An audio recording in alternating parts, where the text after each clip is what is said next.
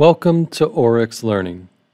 Today's lesson is on Unit 8, Congruence and Similarity, Lesson 5, Similar Triangles and Indirect Measurement. Wasim has a small flagpole in his front yard, shown in the image below. His neighbor has a much larger flagpole in his yard, also pictured below.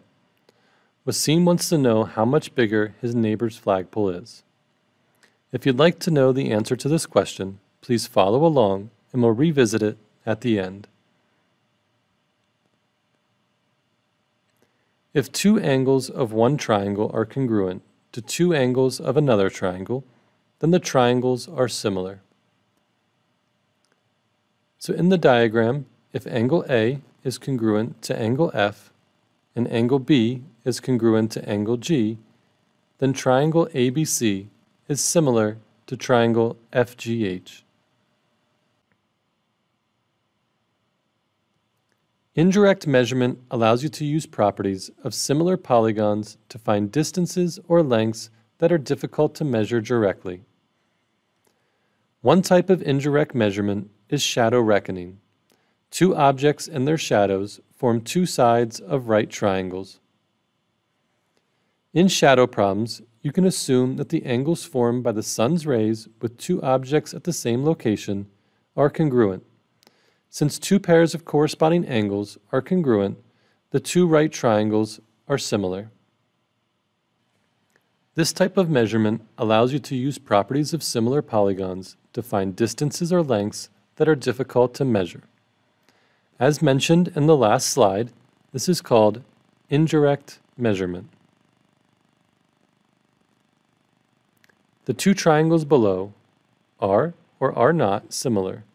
If the triangles are similar, then the similarity statement is. So looking at the two triangles, we can see that they have two angles and we can fill in the third.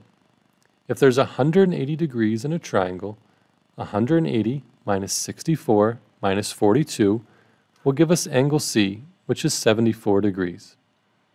Using the same logic, 180 minus 58 minus 42 will give us angle D, which is 80 degrees. As we can see, the triangles do not have two of the same angles. Therefore, the triangles are not similar. And we don't have to write a similarity statement. Two triangles formed below by the rockets are similar. Find the height of the larger rocket. So if we set up a proportion with the rockets, 9 over 24 should equal 18 over x. Cross multiplying, we get 9x equals 24 times 18, or 9x equals 432. Dividing both sides of the equation by 9, we get x equals 48 meters. So the height of the larger rocket is 48 meters. The two shapes formed are similar. How tall is the building on the right? If we compare the small triangle to the big triangle, then we can set up a proportion 10 over 40 equals 40 over x. Cross multiplying, we get 40 times 40 and 10 times x, so we can set up the equation 10x equals 1600. Dividing both sides of the equation by 10 will give us x equals 160 meters. So the height of the building on the right is 160 meters. Now back to our original question. Wasim has a small flagpole in his front yard, shown in the image below.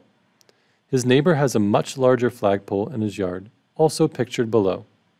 Wasim wants to know how much bigger his neighbor's flagpole is.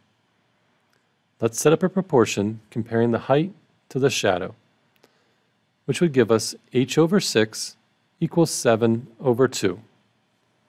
Cross multiplying gives us 6 times 7 and h times 2, so we can set up the equation 2h equals 42. Dividing both sides of the equation by 2 will give us h equals 21 feet. So Asim's neighbor has a flagpole that is 21 feet tall. So remember, for angle-angle similarity, if two angles of one triangle are congruent to two angles of another triangle, then the triangles are similar.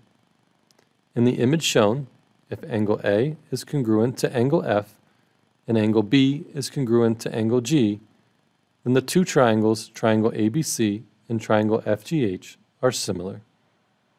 That is our lesson for today. Thank you for joining us, and I hope you enjoyed it.